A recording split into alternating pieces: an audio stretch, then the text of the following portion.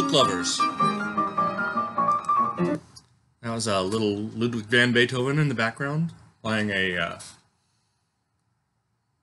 E-flat piano trio, and I'm having a can of Modelo.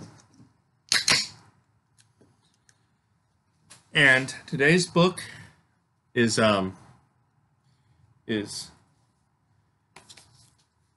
Alice Neel, Painted Truths. And before I get started, I want to speak briefly about some of the inspiration for this, or something I've been drawing inspiration from. I've been listening or watching these videos by young black people who basically do reactions to pop songs. I'm going to mention 3 of them, and I'll put links in my description for this one. Jamel, aka Jamal, Chris and Regia TV, and Twins the New Trend.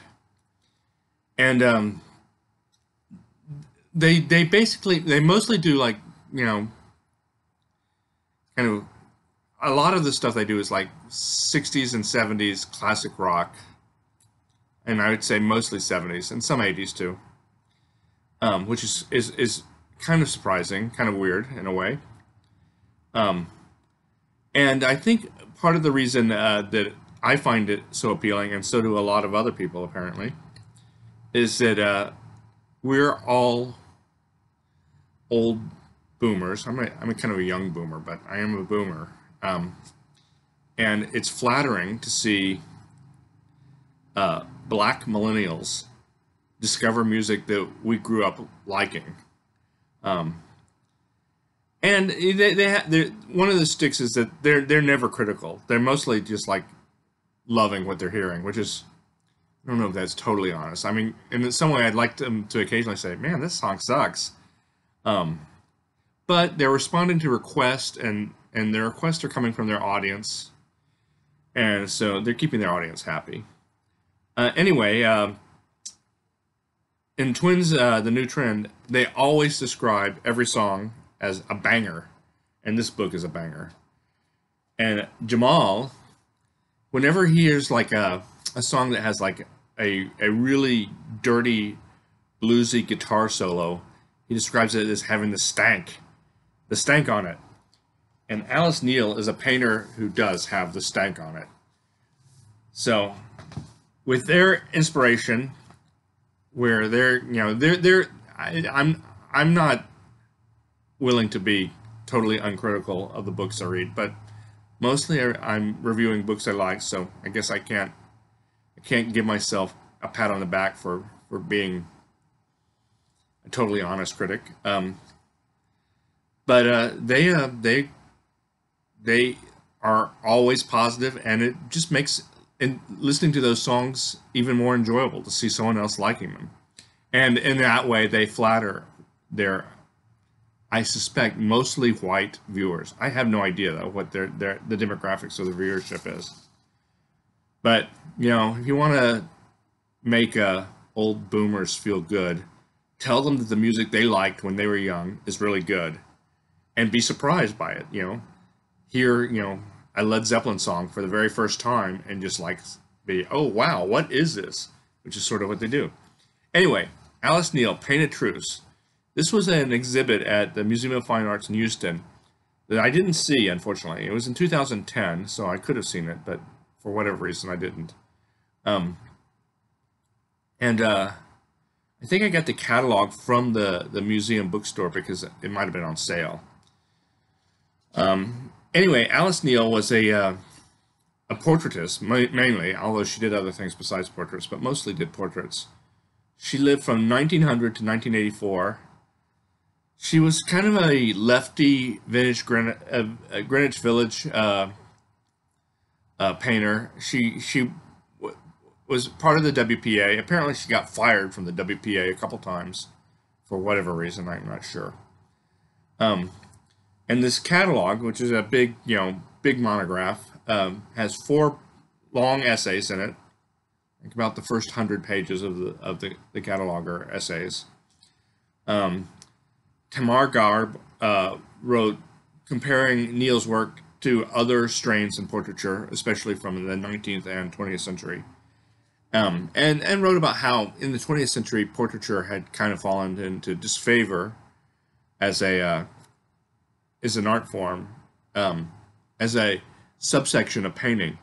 And when you think about it, really, portraiture was amongst my favorite painters. English painters are Thomas Gainsborough, George Romney, those guys from the late 18th and early 19th century. And that's all they did was portraits, because it was really impossible for an English painter back then to make a living doing, what Italian and French painters could do all the time. Big religious paintings, history paintings, etc.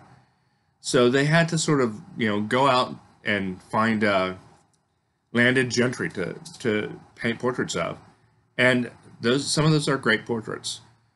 And in a way, Alice Neel is not doing something totally dissimilar. Obviously, her style is very dissimilar, and she's not really going after the wealthy to paint. She paints a lot of sort of, quasi-proletarian subjects earlier in her career, but also paints a lot of people who are in the art world.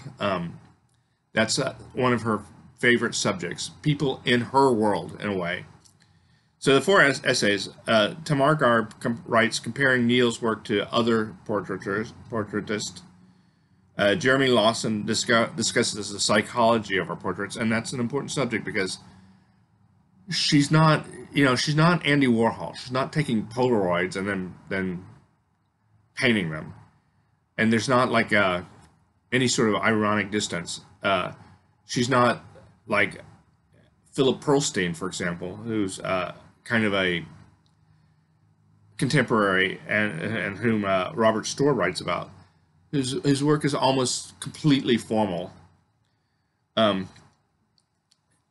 portraits are, they have a kind of an expressionist feel to them. Not quite Max Beckmann, but definitely sort of closer to Max Beckmann than any of her contemporaries in the United States.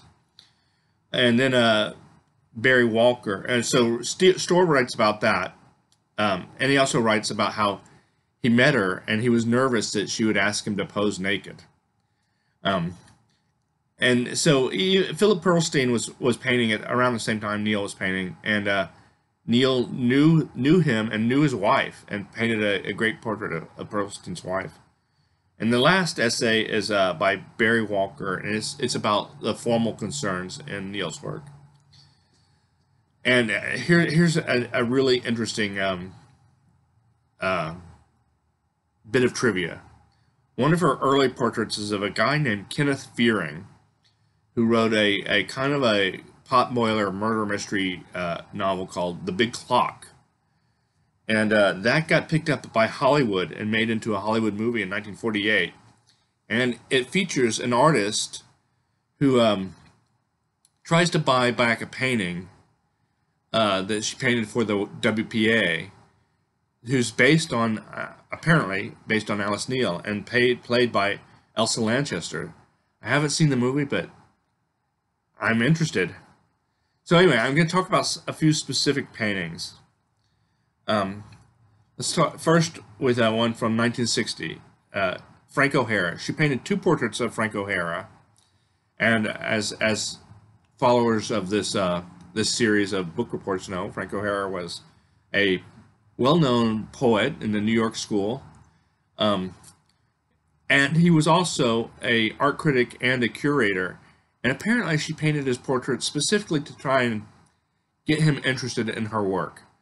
And he apparently never wrote about her, so I guess it didn't work. But they're interesting portraits. And his first portrait is like more formal, but this one that I'm showing you, he's not. It's not flattering. It's a tough portrait. Then in 1962, she painted Robert Smithson, famous for Spiral Jetty, of course. But in 1962, he'd not yet developed his theories of land art, and so she caught him just before he started becoming famous in the art world. he really changed his philosophy after marrying Nancy Holt, who was also a land artist. But I like this painting. He looks thoughtful and intellectual. And anyway, that's Robert Smithson. Then there's a double portrait of David Bourdain and Gregory Batcock from 1970. And they were a gay couple, so it was kind of a posing as a couple's portrait. And they were both art critics. And Batson was also, interestingly, the subject of an artwork at the 2014 Whitney Biennial by, and I'm probably going to pronounce his name wrong, but Joseph Greechley. And it was basically a collection of archival material that Greechley found about Batcock. And Batcock was murdered in 1980, and that murder remains unsolved.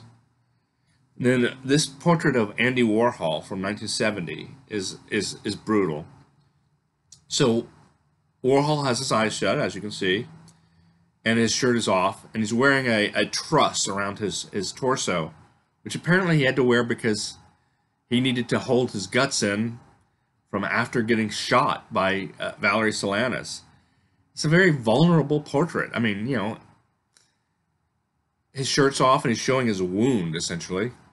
And he's kind of closing his eyes like, don't look at me. I'm not looking at you. And then he's against this almost completely blank background, which I thought was pretty cool looking. Then 2 years later, Neel paints Jackie Curtis as a boy. And Curtis was a Warhol superstar. And I should mention that Gregory Batcock also appeared in several Warhol movies. And Curtis was mainly, he performed mostly in drag. But he wasn't transsexual. He didn't consider himself a woman like, say, Holly Woodlawn did. So he would sometimes go as a boy. And Neel painted two portraits of him, one in drag and then this one as a boy. And Lou Reed sings about Curtis in Walk on the Wild Side, and he sings about that desire sometimes to be a boy. Jackie is just speeding away, thought she was James Dean for a day, etc. And this one is Louise Nochlin and Daisy. Louise Nochlin was an art historian, or I guess, I'm not sure if she's still alive or not. And Daisy, her daughter. Nochlin is famous for, and this was painted in 1973. She's famous for her 1971 essay, "Why Have There Been No Great Women Artists?" And it's an epochal essay. I recommend searching it out. And it was sort of a hand grenade of feminist thought in the art world. Okay, so we're going back in time, back from the 70s to the 1930s, with this crazy painting of Joe Gould. Neel was willing to paint male nudes, which was not really, for women of her generation, it's not really an acceptable subject. I say it's not really an acceptable subject. Here we are looking at one, so it's acceptable to us, but she didn't grow up in at the time when it would have been normal to see women painting male nudes. And what's amazing about this one, and another one we'll see, is that she's not afraid to show some dick. And not just one, but she gives Gould 3 penises, including one that's hanging from the chair he's sitting on, and then 2 on either side of him. And like generations of male painters who painted nudes, she's concentrating on the dick. She's really giving it pride of place. She devotes as much detail to it as she does to his face, for example. So all these great 17th, 18th, 19th century painters of nudes who lavish detail on the ass and the breasts and so on, she's sort of getting her revenge on those that style, and and it's a very, Dick-centered painting. Another very Dick-centered painting from 1972 is Jean Perrault. He was also an art critic. He died in 2015, I think. And it's a very sexualized pose. His legs are spread and his dick's flopping out. And she's really sweating the details on Perrault. And he on his website wrote that he had to like pose for her 17 times, which she thought it was fewer because usually her portraits would require 2 or 3 sittings. But I'm sure Perrault's memory, even if Perrault's memory is exaggerated, I'm sure he had to pose a lot. Um, and but she was not afraid of doing female nudes. She did several, including this self-portrait from 1980. So she's 80 years old in this painting. She's nude, and because she's nude and old, it's kind of a doubly taboo breaking. And it's kind of she started it a couple of years earlier, and then put it aside. But apparently, her son urged her to complete it, so she took it up and finished it in 1980. Then in 1981, she did this portrait of Gus Hall as an old man. Gus Hall had been the leader of Communist Party USA, and it's interesting to think about that because here's a man whose entire political life was an utter failure. The Communist Party in the United States never caught on. He ran for president like 3 times, including 1984, where he lost to Ronald Reagan, as you might recall. And he was a hardcore Stalinist to the end, apparently. But this portrait of an old guy, facing the end of his life, with this big Russian hat,